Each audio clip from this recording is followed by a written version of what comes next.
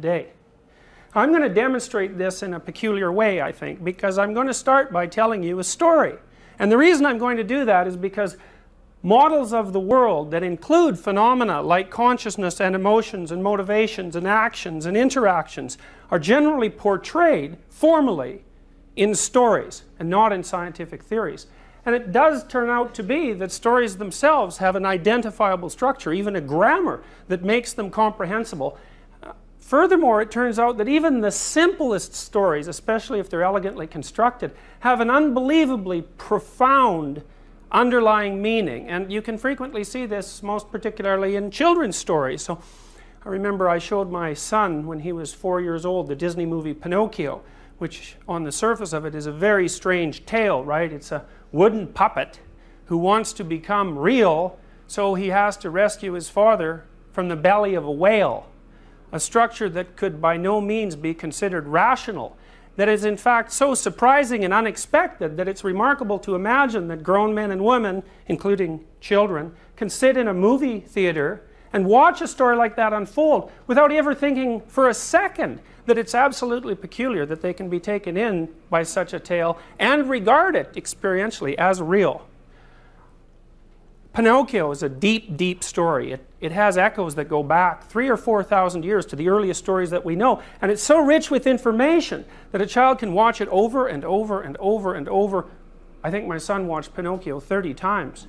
Why? Well, it's either because a child can't tell the difference between fantasy and reality, or it's because there's something to those stories that's much more potent than we actually consciously understand. And it's kind of interesting too, you know, if you go to a video rental establishment, you'll find that in the top 10 highest grossing movies of all time are 4 Disney movies that are animated fairy tales, essentially retelling of mythological stories. They strike a deep chord. Why? Well, Shakespeare, who was of course a great literary figure, said it perhaps better than anyone else has, which is not surprising because he said many things better than anyone else has. He said all the world's a stage and all the men and women merely players. They have their exits and their entrances, and one man in his time plays many parts. And so following from that, you can imagine that a story is no more about the props in the world than a play that you go see is about the props on the stage. A drama is about the manner in which people actually exist, the emotions that they feel, the motivational states they encounter, the problems they have to solve when they interact with each other. And the play is the thing from that particular perspective in which we can capture those aspects of our experience that are not only real but essentially human. I'm going to tell you a little story to begin this off with. It's a kid's story written for children of about 4 years of age, but it's very, very elegant. I tried to cut it down for this talk, but I found I couldn't because it was so well edited that every single piece of it had to fit in to make the story complete. And I'm going to show you first the structure of the story. Now, this is a very useful diagram in many ways. It's very simple. Basically, it says this: whenever you're doing anything, you inhabit a bounded world. Now you know, like for example, you're sitting here in this lecture, there's things you are paying attention to and things you're not. If I took most of you out of this room right now and asked you definitively what color the rug was, you wouldn't know, or what color your chair was, for example, or what the person next to you was wearing, unless that person happens to be your husband or your wife. You wouldn't remember any of those things. And the reason for that is when you're in a situation like this and you're attending to a speaker, most of the occurrences that are unfolding around you are irrelevant. You don't store them. You only focus on certain things.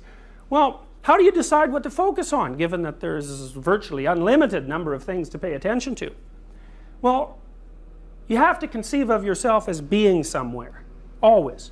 And you have to conceive of yourself as going somewhere. So you could say in a real sense, the world you inhabit is a journey. It's a journey from point A to point B, a journey from what is to what should be. A journey from the place you are, which is insufficient in some important manner, to a place that in some important manner is going to be better. A standard story has exactly that structure. A child comes home and you say, well, what happened to you today on the way to school?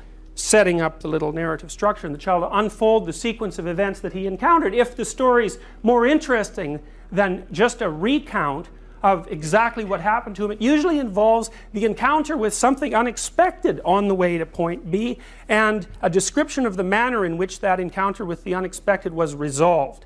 Typical story. Now, why would you want to know that? Why would you want to listen to it? Well, it's because on your journey from point A to point B, all sorts of unexpected things always happen. And if someone else has encountered something unexpected and conjured up a decent solution to it, it could well be worth your time to listen. Well, maybe there's a pattern to encountering unexpected things. Maybe there's a proper way to encounter the unexpected. Maybe it's the case that in our collective wisdom as human beings, we've gathered up representations of ways to encounter the unexpected that we put forth in our stories.